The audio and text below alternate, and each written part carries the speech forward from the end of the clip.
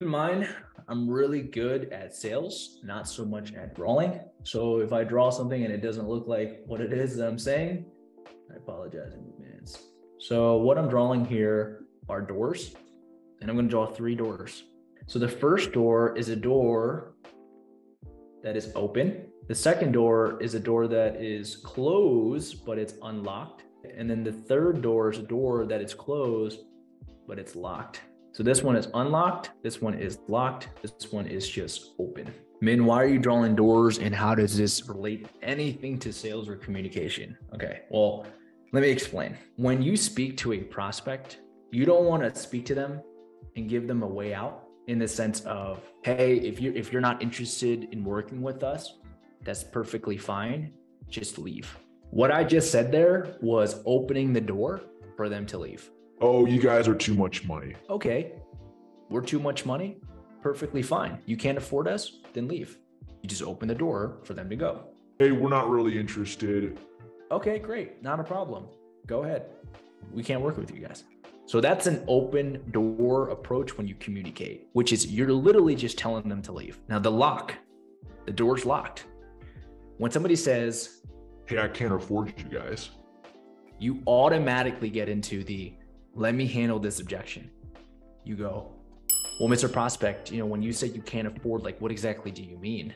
Hey, Mr. Prospect, okay, so you mean like you feel like it's out of your budget? Okay, cool. Well, what is your budget, Mr. Prospect? Oh, you want to think about it now? Okay, yeah, that's fine. If you want to think about it, can I ask you what you want to think about? Each and every single time that I'm asking a question, the prospect gave me a rebuttal, an objection, and every time I'm answering, what I'm actually doing is I'm locking the door and I'm not giving them a way out. So when I say, hey, Mr. Prospect, like, what is your budget? They automatically get into this person's trying to find my budget, trying to sell me. The door is up. The sales door is up, right? Where now each and every single one of the questions you ask, they either answer but lie, or they don't answer at all. And you actually move further away from actually closing the deal than you do closer, even if they do answer it. Again, if the door's locked, they can't open it, and you're not letting them open it. What they're now feeling is pressured. Where you want to be is the door closed, but the door is unlocked. And how do you go about that? So somebody goes, Hey, man, like you're too expensive for me. how do I unlock the door, but still keep the door closed? I go, hey, Mr. Prospect, thank you for letting me know that. I understand that you feel like our prices are quite high. If it's okay with you, can we actually review over exactly what we felt like was necessary for your property to look a certain way that you wanted? And after that, if you still think it's a lot of money and you don't think it makes sense, that's perfectly fine. We can then move forward. But is it okay if maybe we can work something else out and review this proposal together? I asked them, which is, hey, can we do this? Which again, gives them the opportunity to say yes or no. Most of the time they'll say yes. And then I go into then asking them a certain question that allows me to progress handling the objection. But what most people don't do is they don't ask them if they can do something. And so because of that, the prospect never gave you approval to continue. They gave you a rebuttal and objection, which immediately stops the conversation, because what that did was it automatically put them in the no category. But the worst place to be in is you then trying to fight back, keeping the door closed and locking the door and saying, you're not leaving until you answer these questions. But in reality, what you should do is you should unlock the door, but keep it closed and say, hey, Mr. Prospect, I do want to spend the next 5-10 minutes understanding a little bit more about what you mean when you say you can't afford this, if that's okay with you. If not, that's perfectly fine. We can kind of go our separate ways. But the least we can help you with is we can look at exactly what we feel like as professionals necessary for us to get the job done and done right. But if you don't feel like whatever we're about to go over is necessary for you and you don't think it's a good fit, that's no problem. We'll shake hands and we'll part ways. So is it okay if we go into this for the next 5 to 10 minutes? It's something that if you know how to do and you get better at, it becomes so easy. But again, you have to get better at it. You have to train, you have to practice. because each and every single one of you on here, if you don't practice and you just watch my videos, you're going to sound like this person here, the person who put somebody in a room, lock the door, and sit down and say, you have to answer these questions. You technically don't say you have to answer it, but you never allow them to open up the door and leave. Or you're doing the first step, which is, well, Min told me that I got to be okay and I got to have an abundant mindset, and that, you know, I got to be okay if they're not interested. And because of that, I just open the door for them to leave.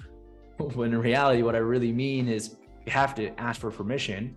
You have to allow them to understand that you're here to help. And also you have to let them know that at any given time, you know, they can leave. They don't have to answer any of your questions. And at any given time, you know, if they don't feel like it's a good fit, you know, they can let you know and you guys can part ways. It's human psychology. There's certain things that you need to do or say or ask in a way to get another human being to feel a certain way. And for you to be really, really good at what you do, in this case, like bringing in more business and being able to generate more income for your business, you need to understand human psychology. So I'll use the real estate, for example. Let's just say I'm meeting with somebody who wants me to potentially sell their home. If I go in there and I go, hey, so before I go over to see if I can sell your home, I just have a couple quick questions. Is that okay? Okay, great. Question 1, 2, 3, 4, 5. Okay, great. I can definitely sell your home for you. Would you like to move forward? No, man, let me think about it. We're also meeting with another couple realtors. Okay, well, now you're stuck. You've set yourself up to get that objection. How you should go about it is this. Hey, Sam. Hey, Mark. Welcome in. Glad to have you guys here. So before we go into figuring out if I'm going to be the right realtor for this specific project that you guys are looking to sell, I want to go over a few things just to understand not only the home, but maybe some of the reasons that you guys are looking to sell the home. And at the end of this conversation, if I can get a yes or no on whether or not you guys want to go with me, I would really, really appreciate that. Can we make that happen? Or are you guys lined up to speak with other people and you guys probably need to wait for a decision? You have to wait? Okay, not a problem. So how about we do this? Okay, we'll go through obviously the stuff I have, and then we'll schedule a different time. The sooner the better for us to obviously get a decision. But hypothetically, great world, if I blow you guys off in regards of blow your socks off, and I show you, go over with you exactly what you're looking for, would there be any chance in this world you guys cancel those meetings with the realtors and you guys go with me? Yes? Okay, great. Well, again, like I mentioned, I want to get to know a little bit more about what you guys are looking for in this project, and you guys as well, you know, along with the home. So my first question to you is yada, yada, yada. So when I go to that at the end, instead of saying, cool, like, you know, are you guys ready to hire me? I go, as mentioned in the beginning, if what I went over with you checked mark on each one of the categories, you guys were ready to move forward today. So let me ask you this. What category haven't I checked off yet? Oh, you've checked off all of them. Okay, great. Would you like to move forward? Sure, let's do it. Right? Or if they're like, no, I still want to think about it. Totally understandable. So I'm going to ask you this question here. And again, you can tell me no, you guys can think about it. I totally understand. But as mentioned in the beginning in the conversation, if I checked off each and every single one of the things on your guys' list, you guys were ready to go. So this pretty much just tells me that there's something that isn't checked off yet. So is it okay if I ask you what that is? Guys, every time I'm talking, I'm leading with this approach right here. I'm always giving them a way out, but I'm never opening the door for them to leave.